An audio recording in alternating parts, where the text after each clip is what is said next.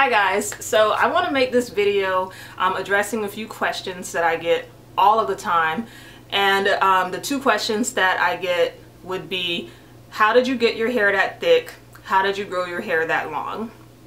So recently I posted my 4 years natural video, and a lot of people were saying like that they've been natural for 4 years and they're barely bra strap length. How did I get my hair to grow?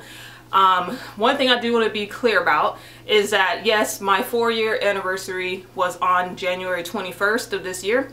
However, I did transition for 4 months in 2011, but I was still using heat at that time. So when I big chopped, I had ½ an inch of hair. I had to cut off like three or 4 inches because it was heat damaged. So pretty much, even though I haven't had a relaxer since 2011, you know, I basically had ½ an inch of hair starting from January to now. So that's why I say my 4-year natural anniversary. So my first question, how did you get your hair so thick? I didn't do anything to get my hair thick. It's naturally thick. I've always had thick hair. The only time my hair ever wasn't thick is when I was severely anemic and they gave me iron pills that made my hair fall out.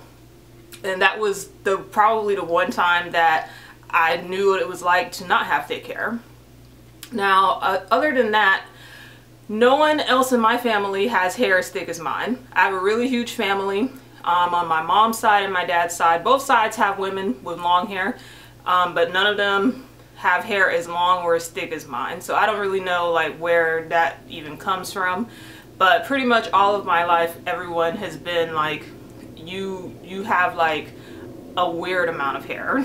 I mean, they didn't mean it in a bad way, but it basically, I'm the only one. So so I really can't say anything about like how to get your hair thicker because I've been like this since the day I was born. Now, how did I get my hair long? Yes, my hair has always been long, but instead of like saying, well, genetics, I do want to point out like ever since I was basically a baby, my mom took care of my hair.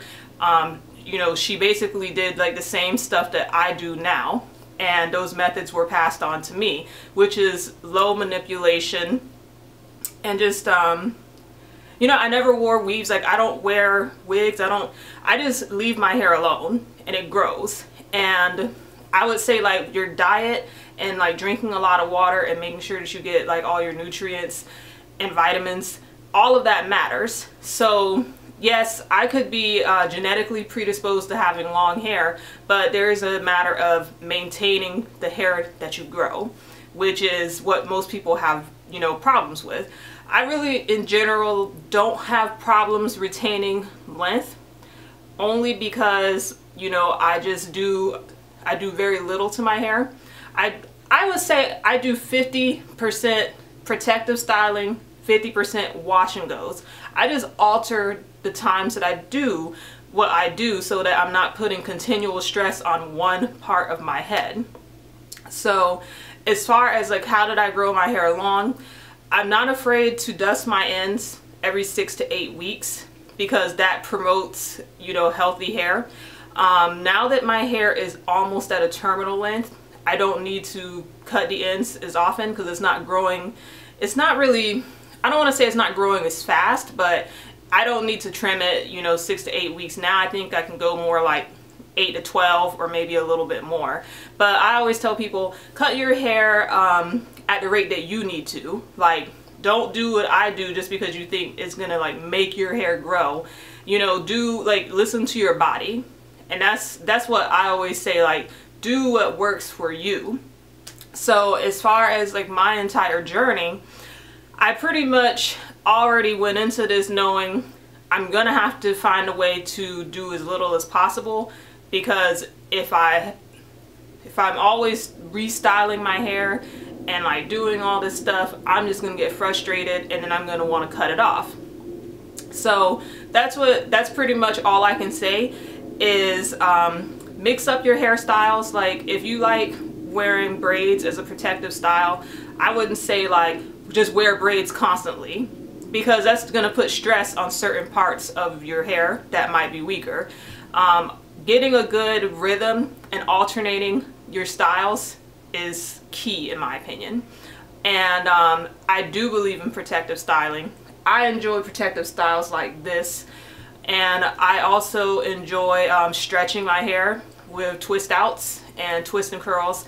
So I would say, like, oh, and another thing, don't like get into every like hype that comes out, you know, on YouTube. I keep reading like people are just like latching onto like whatever the new thing is, and then like after a couple months they mess up their hair. So I can tell you guys, I haven't latched onto any like fads or like whatever the newest like hype is. The only thing that I really cared about this whole time was using products that are pH balanced. Other than that, I don't do anything, you know, I don't mix a whole bunch of stuff and put like all the stuff in my hair. I keep it so simple. And you know, when people ask me, how did you get your hair so long? What do you do? I tell them, I say, keep it as simple as possible. And they just look at me and they're like, that's it? Like, I don't have a secret to getting my hair long. I just take care of it and I maintain it, and I do what I've always done and what my mom taught me how to do. You know, like I basically was 10 years old with the same amount of hair, doing my own hair on my own, you know. So I know this video is not going to be like informative in the way like what's my secret, but like since I get the question so much, I felt like I should just make a video just like addressing it. This pretty much is my routine. This is my routine. If I am doing a wash and go, then I do the wash and go and I try to stretch it out at least 2 weeks if I can get it 2 weeks. I don't pineapple. My hair is too dense to pineapple. So the most I can do is put a clip in it on each side and then cover it with a scarf and then uncover it in the morning. Usually it doesn't tangle, you know, so like I have videos showing you guys my night routine. So I don't really have a problem with tangling or moisture or any of that. And so it's really like simple. And then as far as stretch styles go, I do the same thing. I'm either gonna wear that style for 3 weeks or I'm gonna wear it for 4 weeks. I'm gonna cover it with a scarf. I don't re-braid or re-roll or anything unless I absolutely have to. Depending on the time of the year here in Florida, sometimes I will have to add more moisture during the week, but other than that, I don't do anything. So I'm washing my hair every 2 weeks or every 3 to 4 weeks, and I already told you guys how I trim. I just make sure that I drink enough water every day. I have a water app on my phone called Water Your Body. It helps me, you know, make sure that I'm getting enough water. I make sure that I'm eating healthy, like vegetables, fruits, like all of that. As far as my iron levels go, I do not take iron pills. I stopped taking them. But what I do is I cook a lot in cast iron, and so you get the iron from that. And I eat a lot of foods that are rich in iron, like eggs, and you know, I drink like orange juice, which helps you maintain the iron. So I look after, you know, my vitamin intake, but as far as me taking any pills or supplements or anything like that, I don't take them. So if you guys have any questions, I will be more than happy to answer them. And I guess I will just see you guys all later.